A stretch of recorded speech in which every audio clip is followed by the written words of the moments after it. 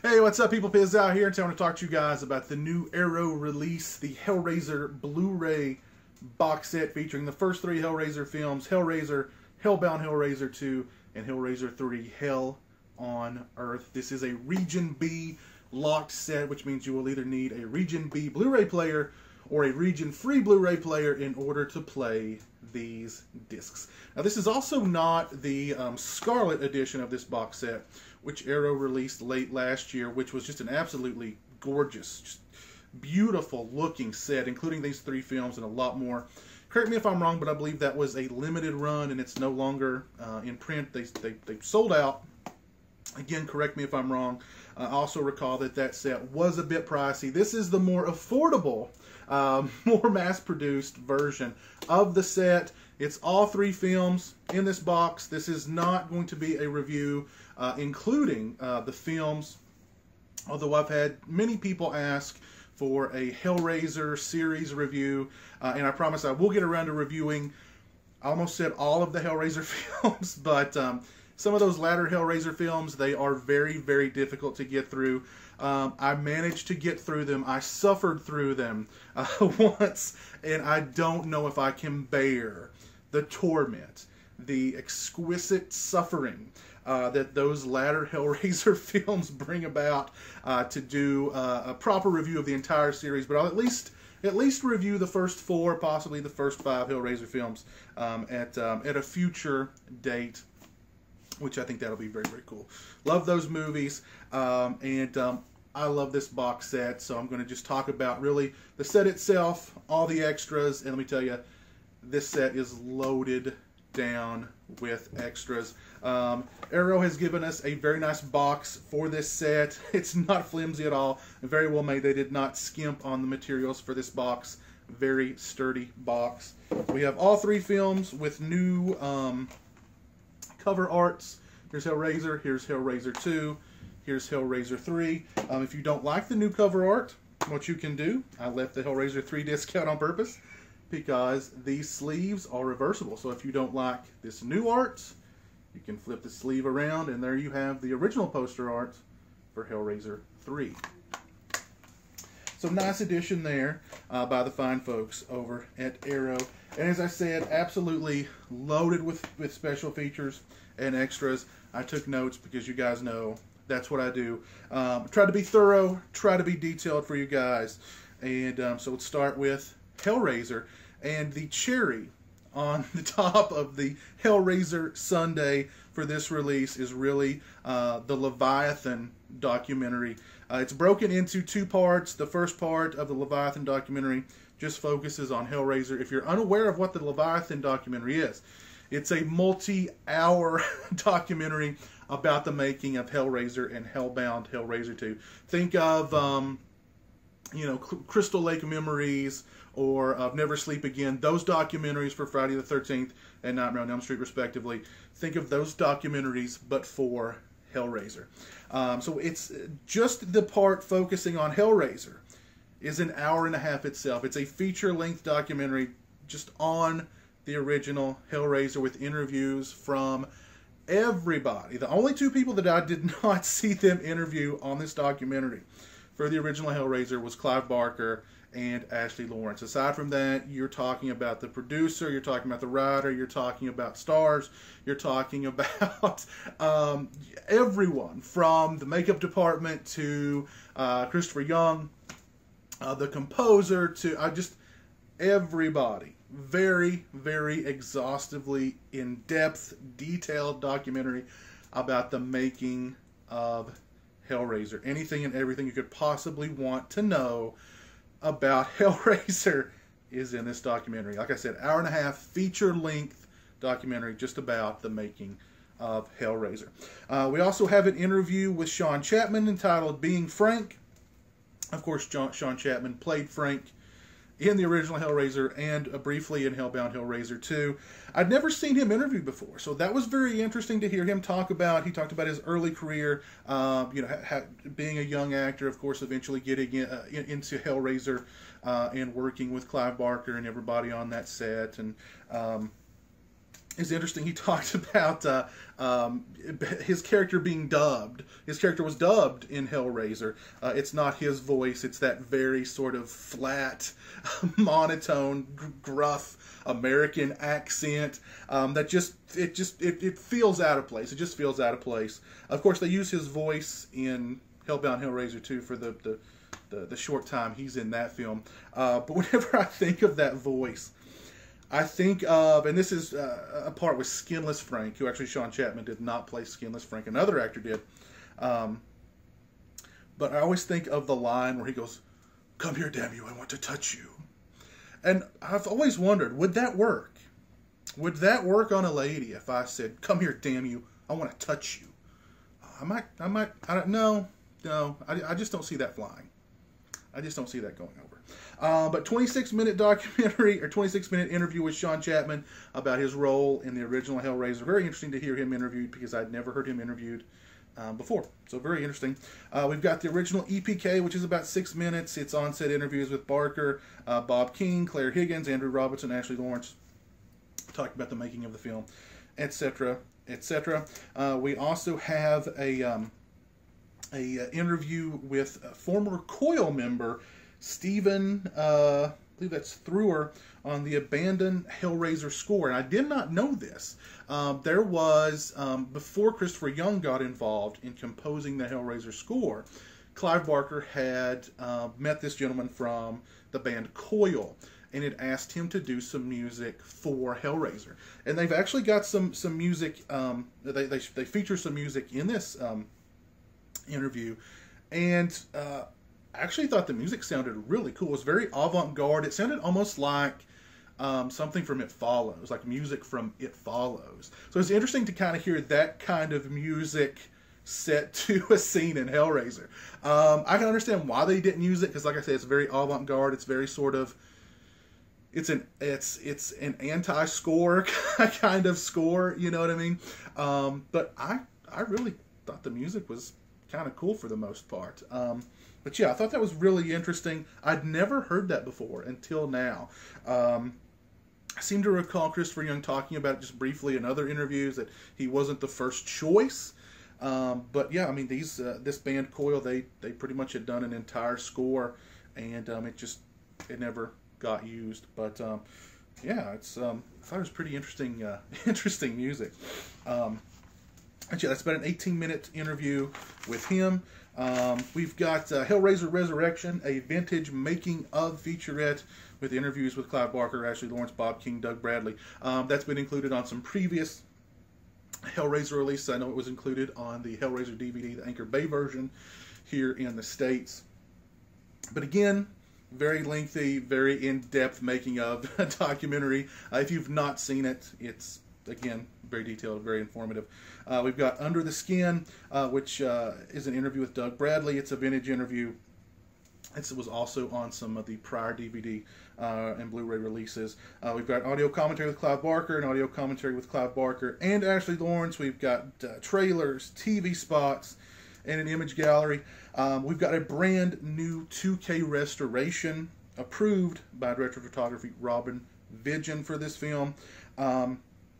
And high-def 1080p Blu-ray presentation. I have to say, I thought the movie looked fantastic. I thought it looked beautiful. It looked crisp. It looked clean. It looked fantastic. Anchor Bay has done a phenomenal job with this transfer. The movie looks great. Like I said, it's clear. It's crisp. Some of the sequences in the film look like they were shot yesterday and not all the way back in 86, 87, whenever they were shot. They look fantastic. We have got the audio. It's uncompressed PCM stereo 2.0 lossless DTS HD MA 5.1 sound. I have no idea what that means, but the movie sounded really, really good. So we've got great picture quality, phenomenal picture quality, I would say, for this release, and really good sound quality as well. So the Hellraiser, the original Hellraiser, it looks great. It sounds great. Loaded with special features. As for Hellraiser 2, we have the continuation of the Leviathan documentary talking about Hellbound Hellraiser 2. It's about 2 hours long. anything and everything you could possibly want to know about the making of Hellraiser 2 is right here. Interviews with, again, just about everybody associated with Hellraiser 2, with the exception of Clive Barker and Ashley Lawrence, were interviewed. Exhaustive, informative, super detailed. The Leviathan documentary is enough to really buy this box set itself. If you're a Hellraiser or a Hellbound Hellraiser 2 fan, this documentary makes this box set worth the buy, I think, alone. You've got 3.5 hours of Leviathan talking about Hellraiser and Hellraiser 2. As I said, exhaustively detailed, super informative.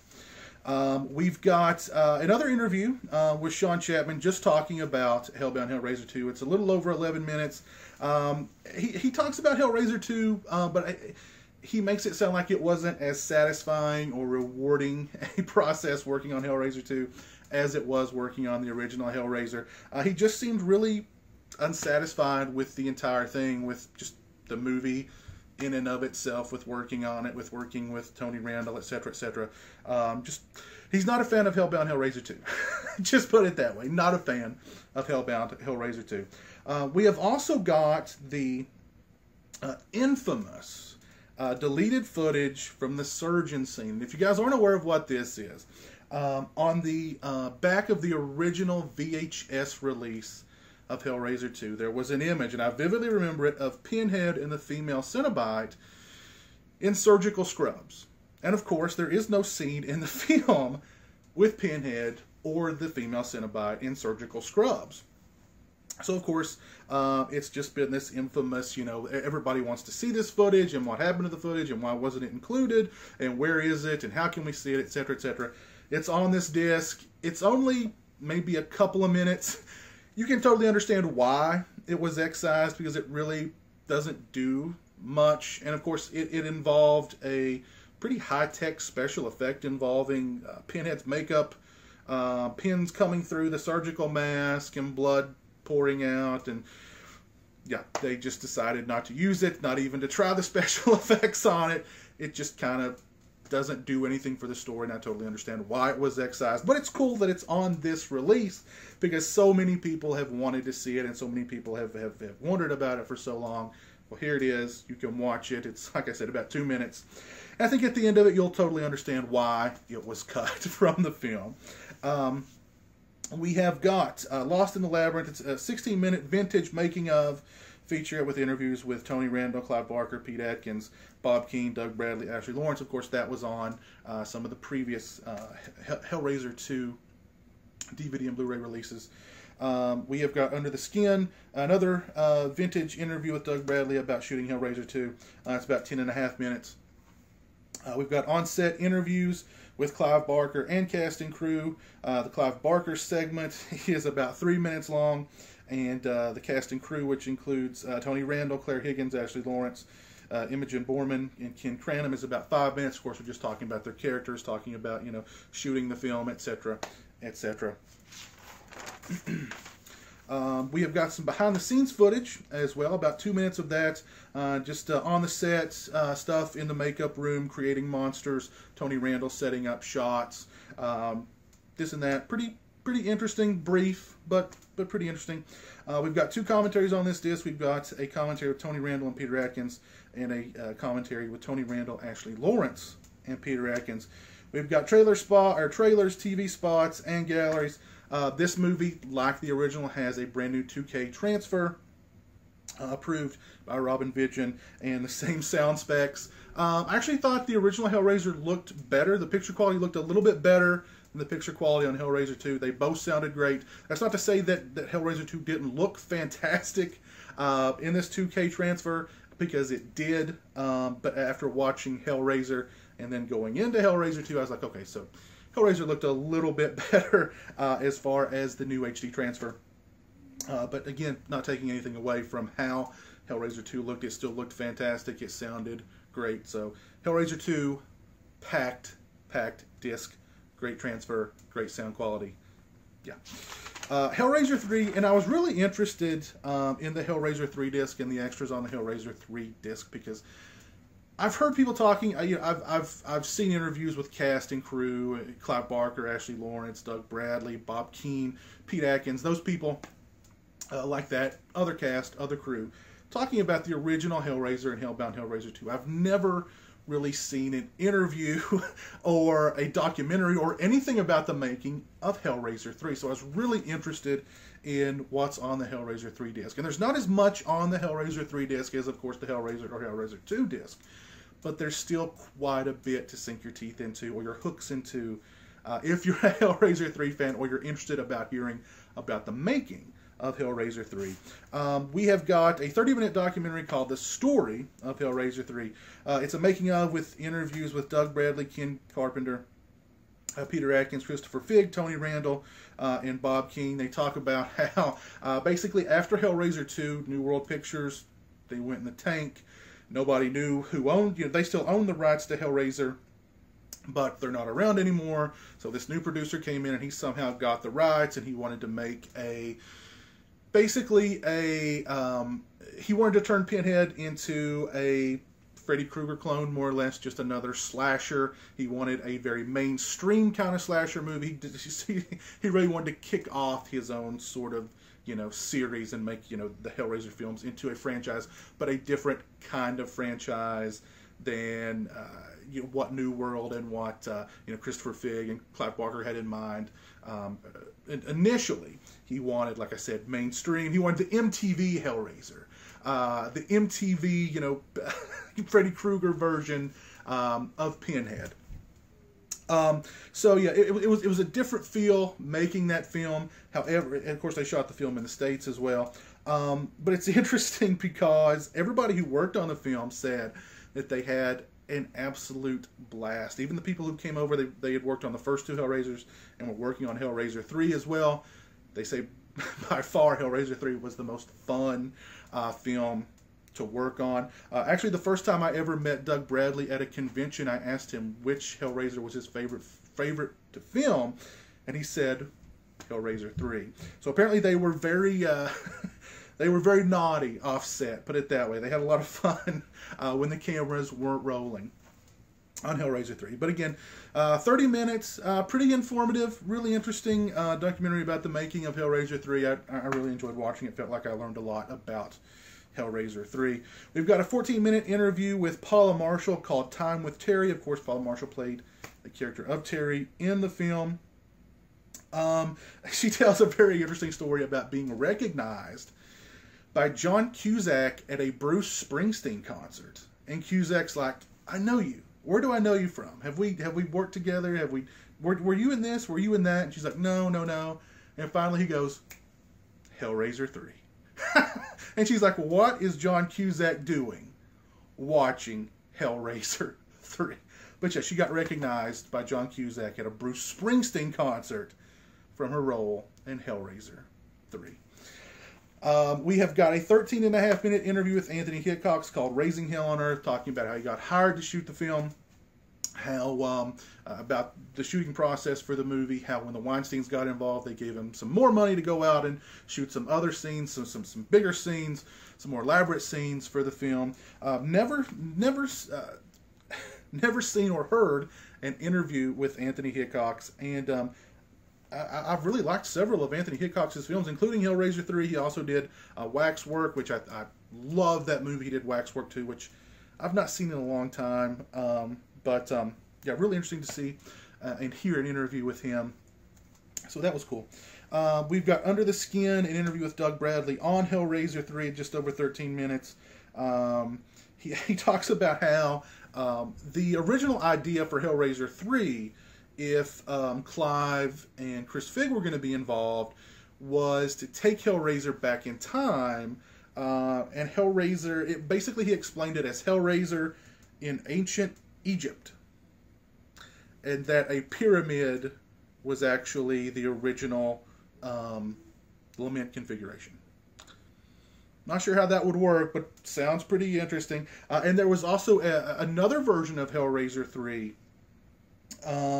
in which Pinhead was resurrected in a church and it involved something to do with the whorehouse as well. Of course, those ideas were thrown out, and Hellraiser, we got the Hellraiser 3 that we see on screen. Of course, everybody talks about, again, that this was his favorite Hellraiser to shoot, how much fun he had making the film, etc., etc., etc. We've got the original EPK for Hellraiser 3, which includes interviews with Clive Barker and Doug Bradley. It's just over 5 minutes in length. We've got actually footage from the Motorhead Hellraiser music video that Clive Barker directed, of course, which has Pinhead and Lemmy playing chess in it, which, how friggin' awesome is that? That's part of the EPK. So yeah, pretty interesting stuff there. We've got 25 minutes worth of FX dailies. Special effects dailies, basically footage of hooks ripping through flesh, Pinhead's first victim in the pillar. We get to watch how they did that. The death of JP, stuff from the nightclub massacre. 25 minutes of just special effects footage. We've got 2 commentaries on this disc. We've got a commentary with Peter Atkins for the theatrical cut, and a commentary with Anthony Hickox and Doug Bradley for the unrated version. Yes, we have 2 versions of the film on this disc. I believe the unrated version is like 4 minutes longer than the theatrical version. Okay. We've got trailers and galleries, and let me just make sure what is on. Yeah, we've got a brand new 2K restoration of the original theatrical version, which is 93 minutes, and the alternate unrated version, which is 97 minutes, high definition 1080p Blu-ray presentation. I've talked for too long, and of course the same audio specs as the other 2. I thought the movie looked fantastic. I thought it looked crisp. I thought it looked pretty clean. Not quite as good as the original Hellraiser, but still looked very well. The audio quality, of course, was very good as well. I really think Arrow has done a phenomenal job with this Blu-ray box set. If you were unable to get your hands on the Scarlet edition of this box set, this is definitely the way to go. This is the more affordable version. You get all 3 films, tons and tons of special features. I've talked for 22 minutes, so that's 22 minutes of just talking about the special features on this disc. Hours and hours of extras. If you're a fan of the first 3 Hellraiser movies, this is certainly the way to go. Like I said, the Leviathan documentary, I think, makes this box set worth the price of admission alone.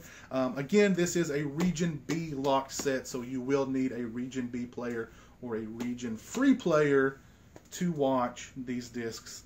And watch these discs. I do recommend that you do. This is a really great set from Arrow. Arrow pretty much always knocks the ball out of the park, and this set is absolutely no exception. So go pick it up. I'll put a link to the Arrow website in the description. Go check them out. Yeah, great box set. And that's it. If you purchase this set, or if you purchase the Scarlet edition of the box set, please let me know your thoughts on it in the comments section below. If you've seen the Leviathan documentary, please let me know your thoughts on it in the comment section below. I understand, aside from like the documentary, there's hours and hours and hours of extras associated with that documentary as well. So just Hellraiser overload with that documentary.